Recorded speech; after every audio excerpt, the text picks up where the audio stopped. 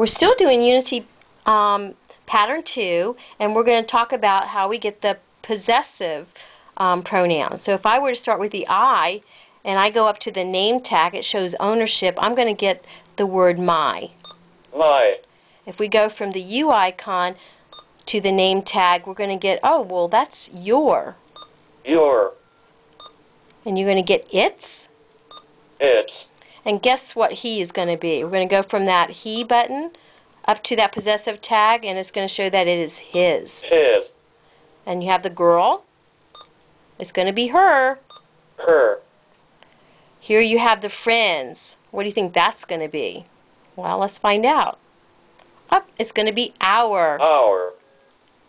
And then you have your they. It's going to be their. Their. And that's your possessive pronouns.